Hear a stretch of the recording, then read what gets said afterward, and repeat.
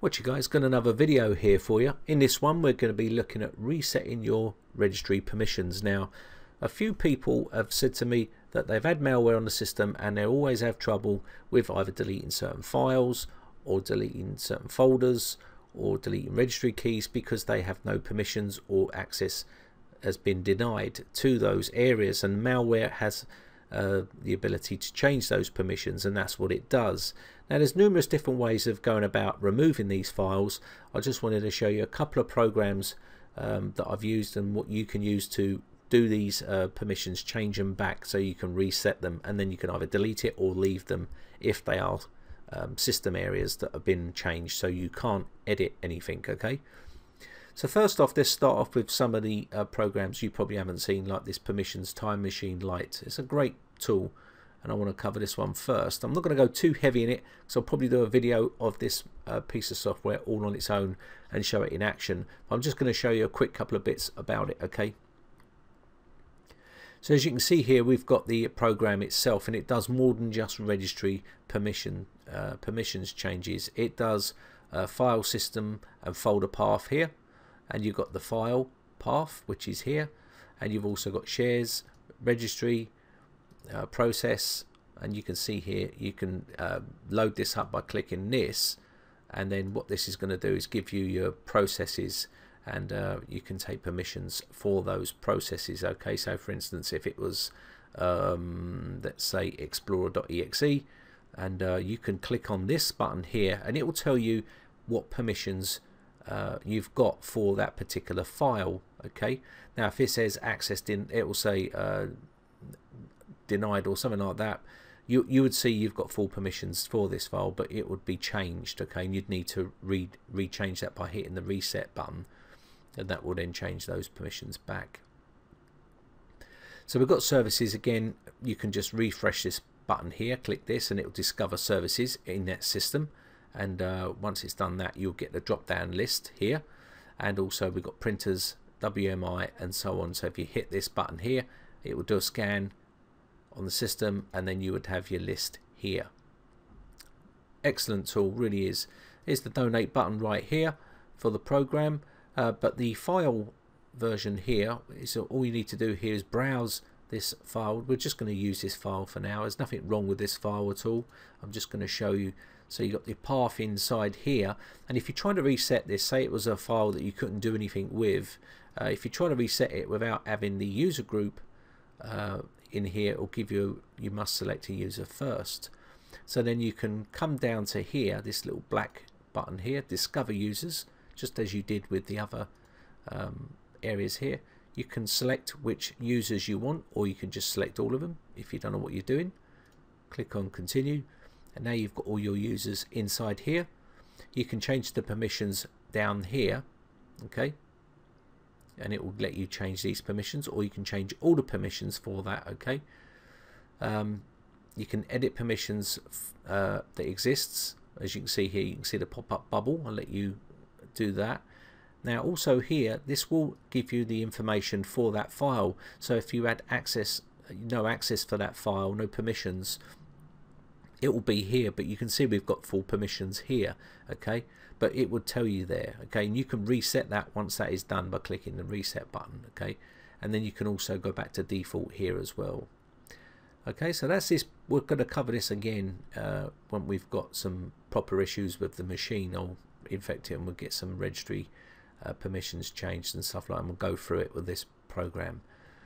Okay, so that's that program. Another one is the Reg Ownership EX. You've seen me use this before, but this is another awesome tool, and the reason why I like this one as well is because you have got a browse feature here where some of them you have to put the path in yourself manually, but here you can just browse for that location. Okay, very quick and easy, and you can take ownership for that area there. Okay, if it was this area, you would select this area and you can take full ownership. You can see I've got full access to that area, but if it was an area where you haven't got access to, you can take access to that. It'll be locked. This will be locked down and you won't have access to it. You can take ownership of it and then edit or delete or whatever you need to do in that location, and then you could also restore that ownership back once that is done. You can also open up the registry editor in that location with this little tool here. It's a real awesome little tool, it really is. And the donate button is just here as well, and there's the website there. Another one is the tweaking.com tool. Now this is another great tool for resetting an array of different registry permissions. You may be having problems with the Windows update and stuff like that. This does come in the Windows repair tool, but it also has its own little reset registry permissions tool on its standalone install there, as you can see. So you can quickly run this tool, and this will give you a reset of loads of different areas. Okay, so it doesn't list them there, but it will give you loads of different areas that it will reset. Okay, you just click on the start button, you'll see it will give you a list here once you start it, and then you'll start getting pop-up boxes with prompt boxes popping up like this one, which will start to reset ownership for registries and stuff like that. You'll see it just go through its little phase here. So let me just quickly stop that. So that's another one here.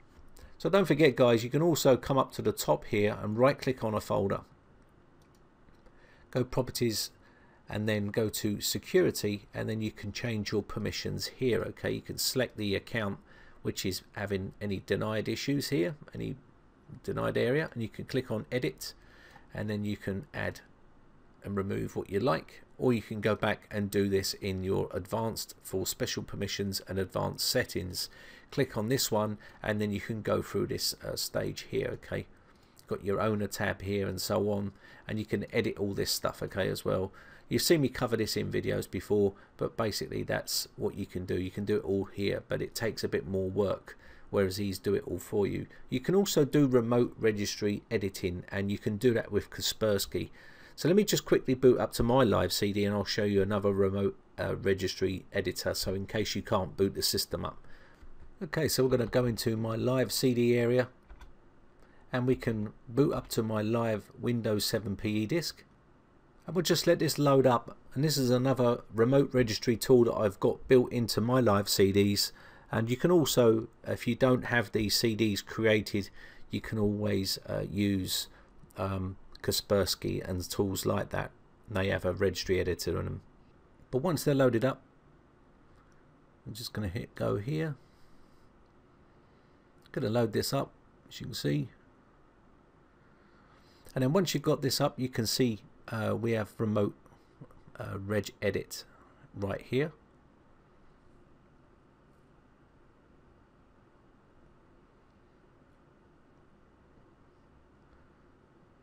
And that's now finished loading in.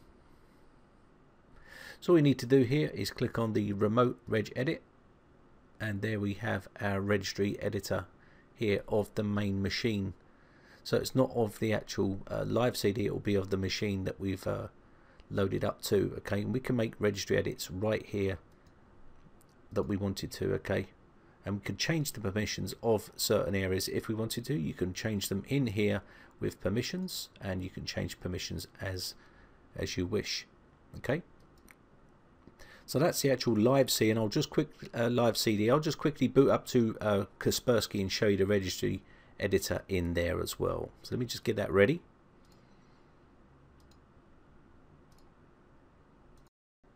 So we'll just quickly boot up to Kaspersky. I'm going to graphic mode here. Let this load up. Okay, so there we have the Kaspersky registry editor there, as you can see.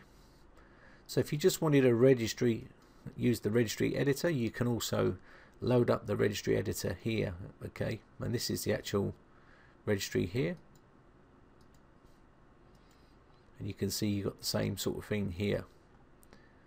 So if you wanted to do some registry editing from here, that's how you can do it. Okay, now you are limited a little bit. You can do some bits and pieces here, but you may still be having difficulty doing some stuff. But there is a registry editor, remote registry editor. Okay, so there you have it, guys. There's a few ways of resetting the registry permissions on a machine. Okay, so you've got different ways of doing things. Okay, so if your PC is not booting, you can still get into the registry and make changes. You can also use hiring, so there's loads of other ways of doing that. Okay, so I hope this one helps you out, guys. My name is Brian from briteccomputers.co.uk. If you enjoy these videos, then hit the like button, guys. It really does help me out. And also hit the subscribe button if you want to keep up to date and be notified when I upload new videos. And if you've got any problems with your computers or anything like that, then you can always head over to my forum and make a post on there, and we'll do our best to help you. Okay, so thanks again for watching, guys. Have a great weekend, and I'll see you again in the next video. Bye for now.